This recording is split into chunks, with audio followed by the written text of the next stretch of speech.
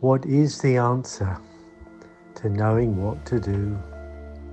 To find the forever present silent space where our mind is still and our heart and soul is pure and true.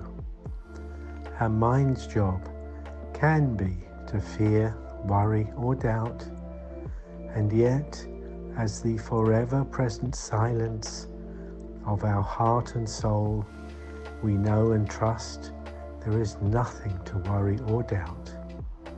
This forever present space of ease, this forever present space of trust, way beyond the mind space of should not, or must.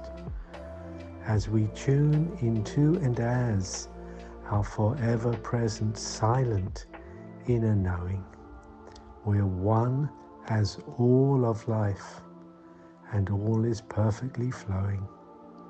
So what is the answer to knowing what to do? To ask as silence in every sacred second, what would love do?